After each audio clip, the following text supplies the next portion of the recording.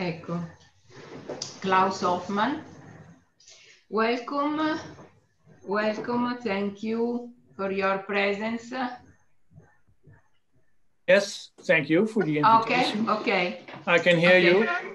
Okay. First of all, my apologies for not being able to speak in Italian to you. If I look at the participants, I think 99% of the names is Italian, so I feel really bad. But I don't speak Italian, so okay. I will do it in English. So again, thank you very much for the invitation. I'm happy to see that Annemarie already gave a good overview of where the Floriade stands now and how it is organized as an event, going to open soon. So everything is should be ready quite soon. So I thought it would be nice to take you back maybe 10 years ago to show you really briefly how this the idea for this master plan was born and how it was developed in the years after. And I must say, MVRDV has been very actively involved in those first years, in winning the bid, in designing the master plan, setting out the main concepts for all of the layers and all of the ideas that Annemarie also has shown. And in the last few years, we've been less actively involved, I would say, like that. But let me share the screen.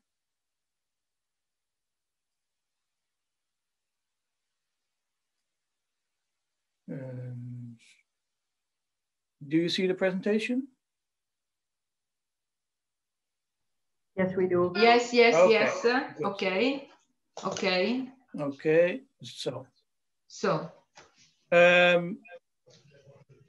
So maybe I'm not sure if it's necessary, but I'm Klaas Hofman, a senior associate at MVRDV, which is a design practice based in Rotterdam in the Netherlands, founded by these three people, Winnie Maas, Nathalie de Vries, and Jacob van Rijs. And our main office is in Rotterdam and will always be in Rotterdam, I think. That's where the majority of the people live, but we are expanding, we are growing a lot in the last years, opening satellites in other countries like France, Germany, and China. In total, we are now 270 staff with over 30 nationalities. So it's quite a different company than 10 years ago when we were working on this Floriade master plan. But what I think is visible as a current, as a continuous theme in the work of MVRDV is that we always try to somehow blur the boundaries between architecture and art, architecture and urbanism, and architecture and landscape, which is quite relevant in all of these cases in the project of Floriade. Floriade, for those of you that may not know, it's a Dutch event, as we explained as well, a showcase for the world and for everybody interested in what the green sector, what the quality of plants and trees can bring, and what kind of innovations are there. And the first Floriade was organized in the city of Rotterdam in 1960. This is a very nice postcard of that, and it shows somehow two elements, the showcase of the landscape, the beauty of the flowers, but also you see the tower in the back, the Euromast, which was built as a pavilion and a viewing tower for the Floriade, and has become the main icon of the city afterwards. So the main goal, one of the goals of the Floriade, is also to leave an impact, to not just be a hit and run event, but to create something that is permanent.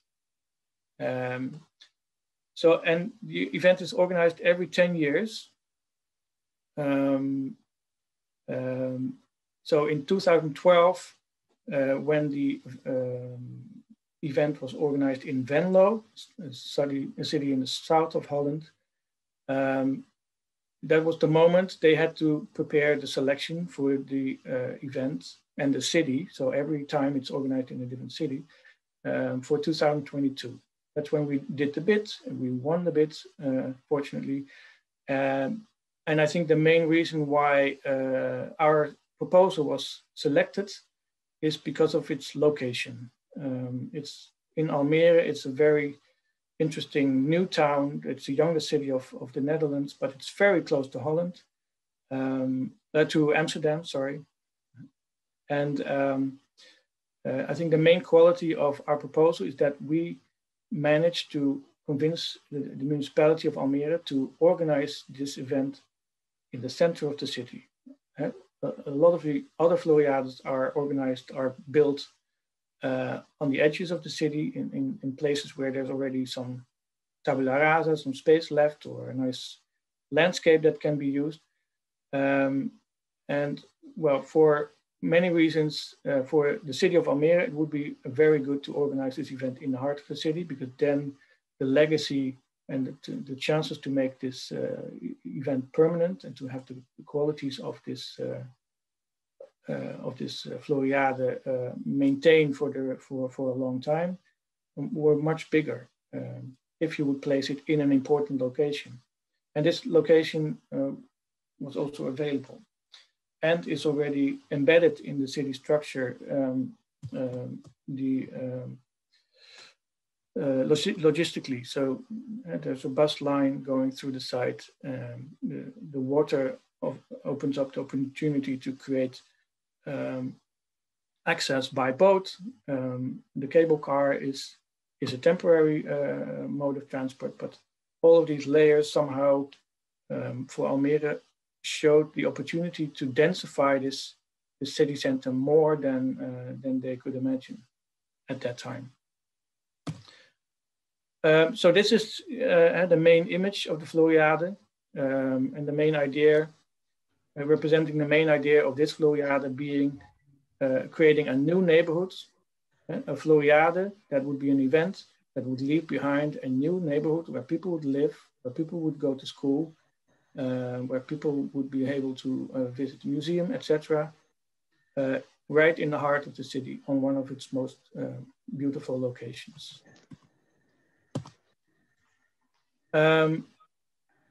On top of that, how to make this interesting, how to make this neighborhood meaningful, and how to make this neighborhood worthwhile to visit as an event. And so it's not enough to create a nice neighborhood and put some pavilions there.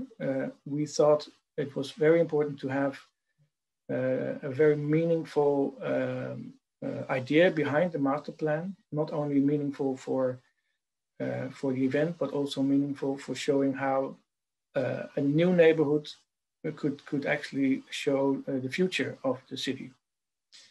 And even 10 years ago, I mean, today we live in a reality that we are very much aware of all the urgencies that we have to deal with in our designs, climate change, etc.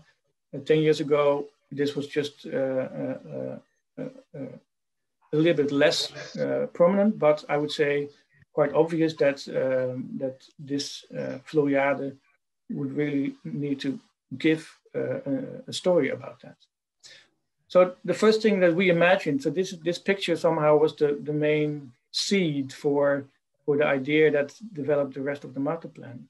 Winnie came with this picture saying, can we make a city that actually looks like this, that you experience nothing but green, that somehow buildings maybe disappear, or that the quality of plants and flowers, which is what the Floriade wants to show, is kind of exploded.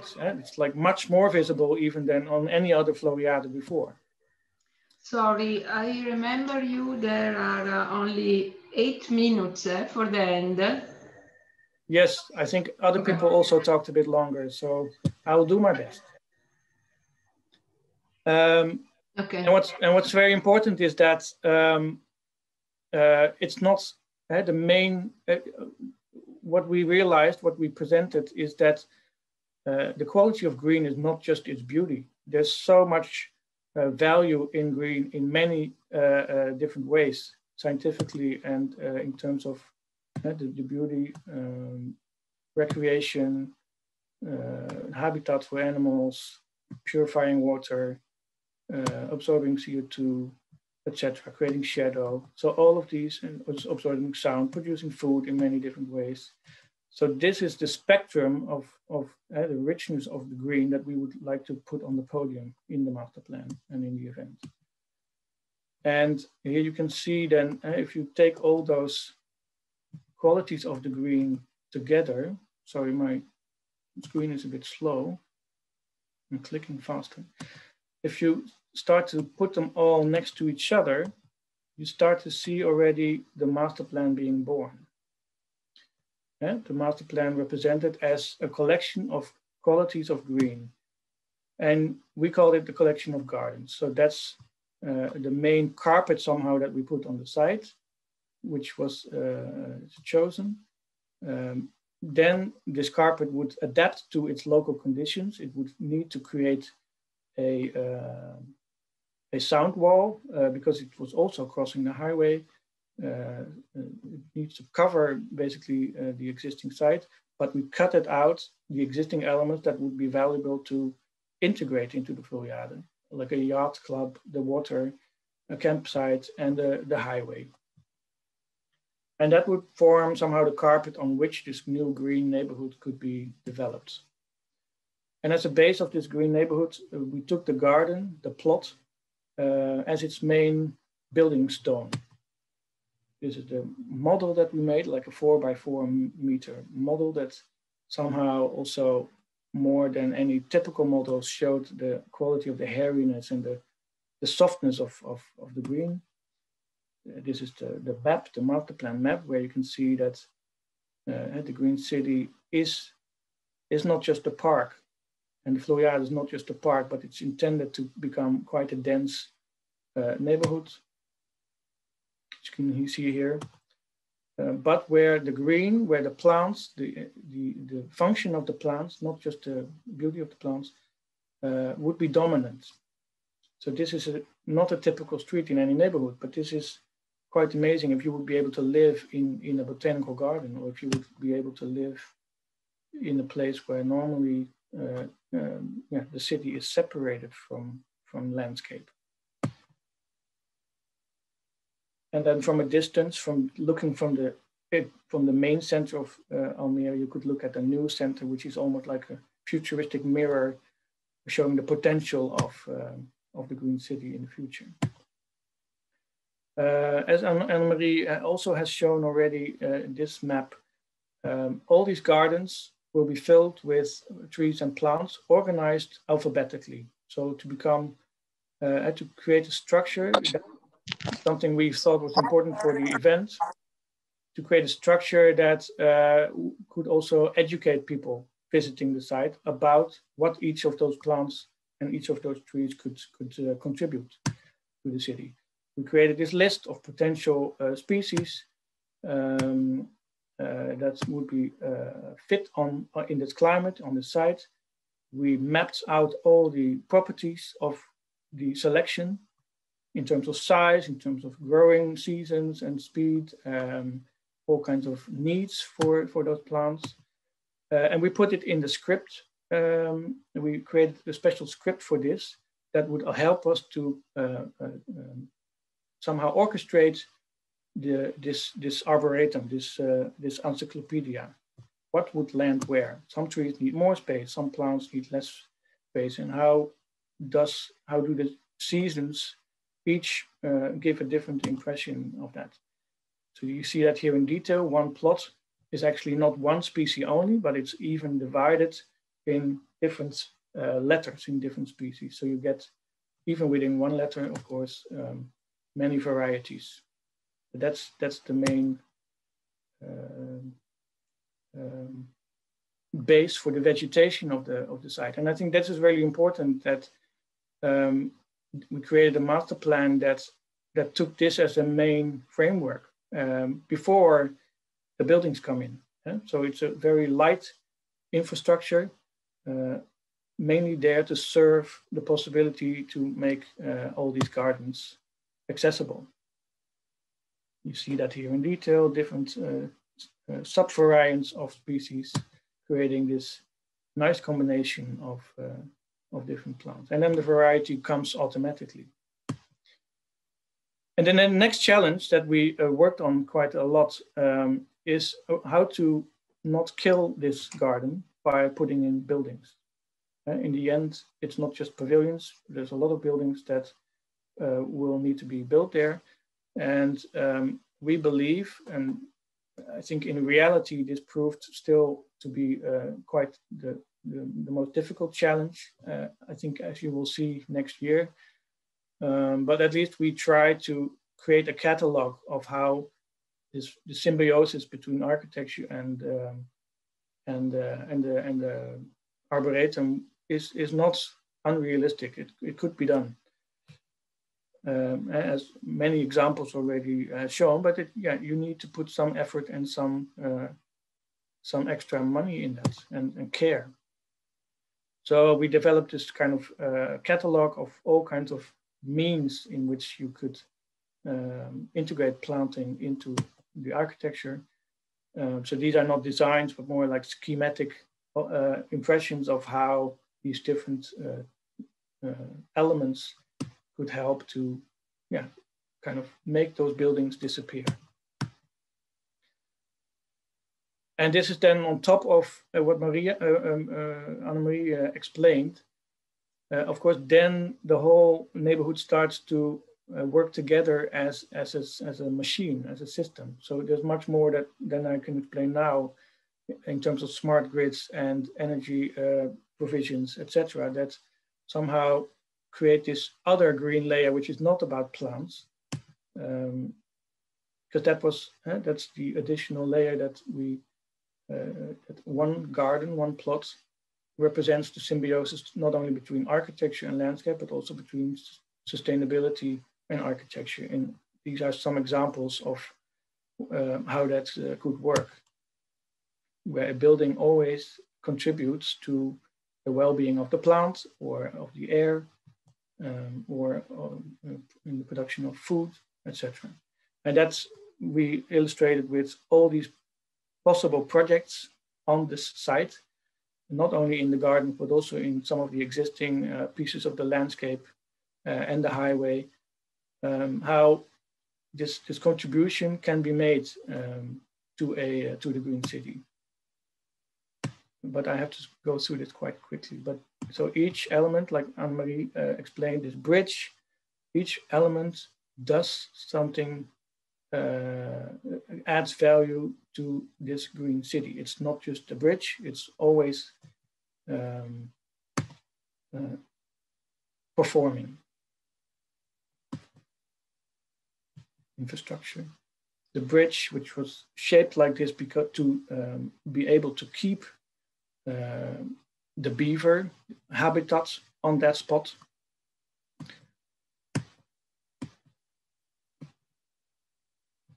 And well, this is how we imagined this Floriade to become, or at least we hope in the future that this neighborhood is really able to somehow integrate many of these ideas of these types of symbiotic projects into its site.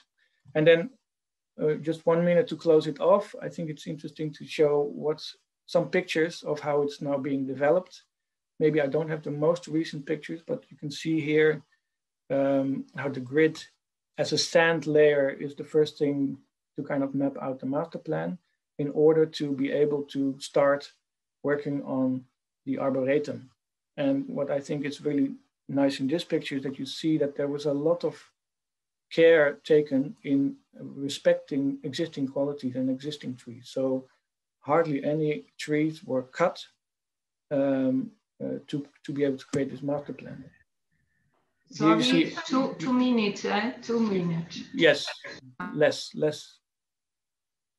You can see here in detail that the arboretum already being planted on the edges of each of the plots. The variety that you can see, of course, everything is still relatively small, So I cannot imagine what this would look like in 20 years.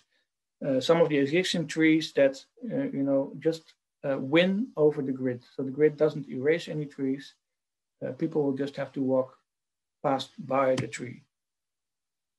Some of the new plants and trees are surrounding it.